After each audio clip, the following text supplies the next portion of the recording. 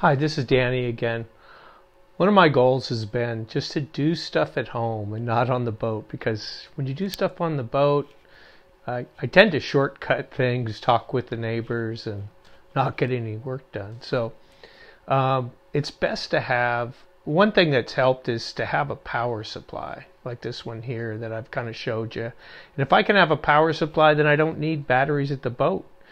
The other thing I can do is I've got a battery over there, and I've been able to have my Lipo battery here so I can test it along with everything I need, parts. I can use my garage. But one thing that I hadn't thought of that has been really important is to have a source for discharging.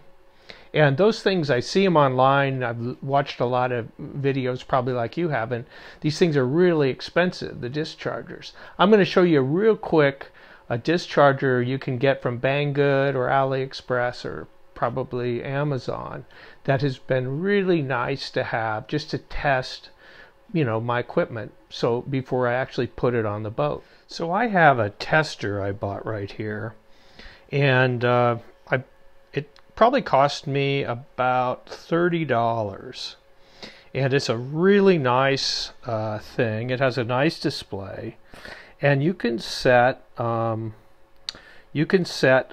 set values on the voltage, and you can also have set times, as it turns out.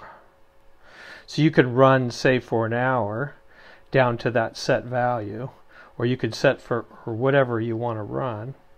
And so I really like the system. And then you just go about turning it on. Let's see, here we go. And then it should start running here.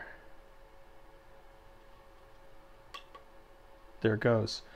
So it has a really nice high quality fan, and so what I do is I just hook it up to a loads panel, and I've been using it. Keeps track of the amps, and I've been using also this system here to my BMS system to keep track of the amps, but it's been seems like it's been fairly accurate on the amps. Its voltage measurement, it has a separate voltage in that I'm not running. That's why the voltage isn't quite right. But now I'm running this down. I'm probably going to run my batteries down to about 12.8 just to cycle them and see how much time I really have. Anyway, I'll see you in the next video.